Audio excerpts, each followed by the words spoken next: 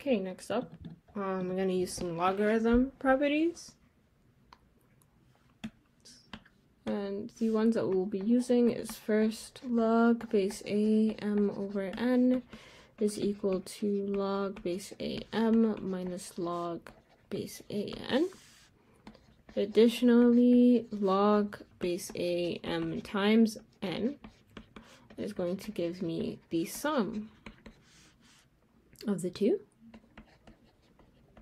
And so now we're just going to apply 1 to what we have here. So log base 3 x to the power of 11 over x minus 7 is going to give me log base 3 x to the power of 11 minus log base 3 x minus 7. And that is going to be it for this question. Oh, and then there's an additional property that we can use.